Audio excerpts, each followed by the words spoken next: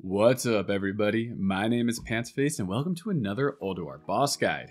Today we're going to talk about Freya, the mystical forest goddess of Ulduar. While this fight has a lot of pieces to it, it's actually incredibly easy to parse on if you know what you're doing. And the nice thing is it doesn't matter how your raid is doing this fight, as you individually should be able to parse while contributing the most to your raid. Alright, let's stop with the foreplay and get into the fight.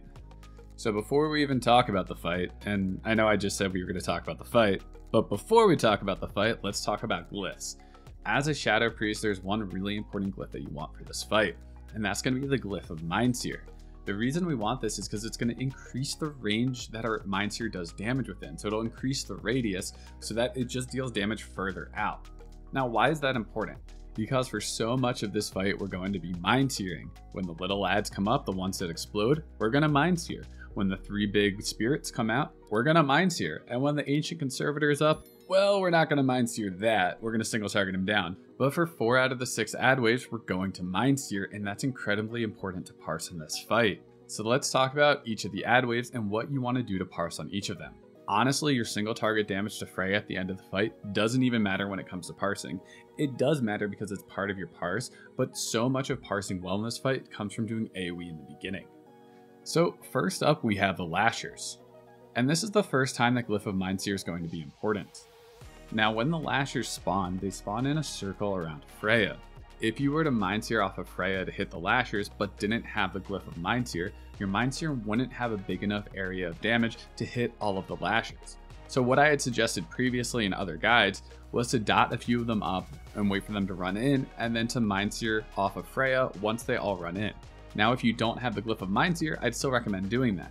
But with the Glyph of Sear, as soon as they spawn, you can just start Searing off of Freya, and you will hit every Lasher that spawns. I also recommend pre-fading, so just before they spawn, use fade, so that you can Sear without worrying about aggro.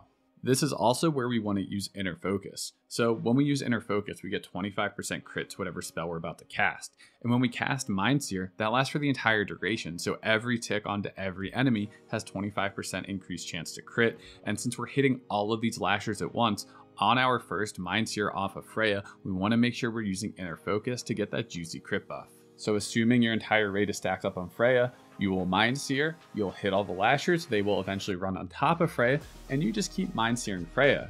Remember, Sear doesn't hit the target that you're Searing, which is why we want to Sear off of Freya, because damage to her doesn't count until we start killing her anyway. And then just make sure you get away from the Lashers before they explode, and then keep Searing to finish them off. It's actually incredibly simple, and the Glyph of Sear just makes it that much easier. The next set of ads we have are the 3 spirits. So we have the Water Spirit, the Storm Lasher, and the Lightning Spirit, whatever his name is. Now, in an ideal world, what you want to do is you want to dot all 3 of them up and then Sear off of Freya to hit all 3 of them at once. Remember, Sear is stronger than Mind Flay if you can hit at least 2 targets, and here we're hitting 3, so it's even that much better. Now, if your players do a good job kiting them, they won't stray too far from Freya, so you don't really need the glyph here, although it does really help. Because the Water Spirit, if it gets its ability off, it will go charging across the arena, and you might not even be able to hit it with a glyph, but as these spirits are being kited and they kind of stray from Freya, the fact that you have the Glyph of Sear just makes it easier to Sear all of them at the same time.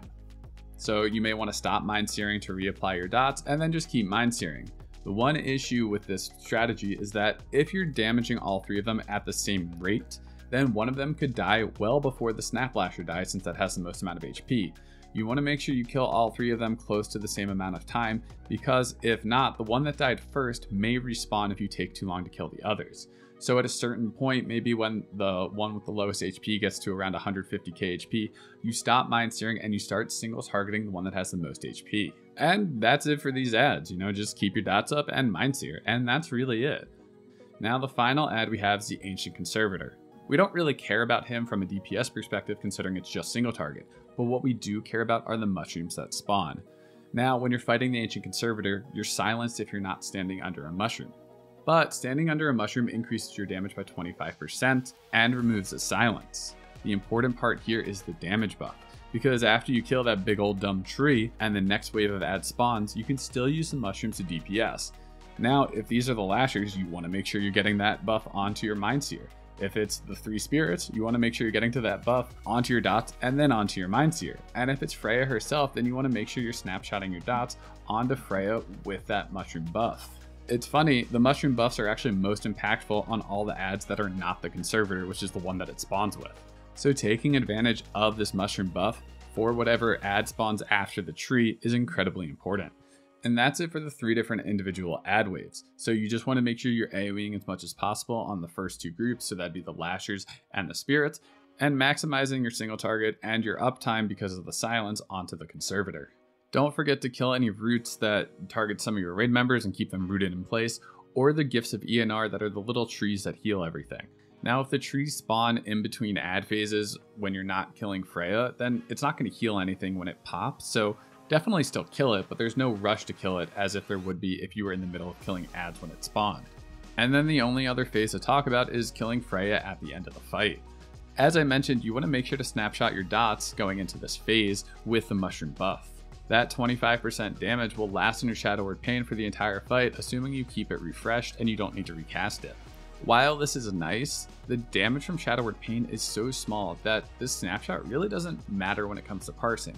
Obviously, you want all the damage you can get, but Shadow Word Pain is just such a weak spell that whether you have that or not, it's really not going to change your parse a whole lot, especially just for the Freya portion of the fight. If anything, it would be more impactful to snapshot the damage when you're dotting up the 3 spirits, because then you have 3 versions of that dot being applied opposed to just the one on Freya. So during Freya, you're just going to be hopping back and forth, trying not to get hit by the bombs, trying not to get interrupted by her shout ability, which she does throughout the entire fight, but just make sure not to get interrupted. And that's really it. You just single target her down, and then hopefully your parse was high enough on the AoE portions that you have a good parse overall.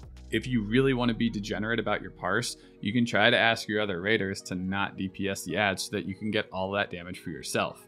Now, this is probably what a lot of parse guilds will do towards the end of the phase when they're just trying to maximize the parse for their raiders. So if that happens, it'll be really difficult for you to parse if your raid's not doing that. Which I'm sure most raids won't be doing that. I know mine never would. But that's just something to think about when you see the highest parses on this fight, and they probably had some help from their guild in order to do that. Now make sure you don't forget to swap your Mind Sear glyph, as I forget almost every week to do it. I think I've only remembered to do it once now. That's incredibly important for parsing on this fight, and that's where the majority of the skill comes in. Just don't forget to swap that glyph. Anyway, that's all I got for you in this guide. My name's Pantsface, and I'll see you in the next one.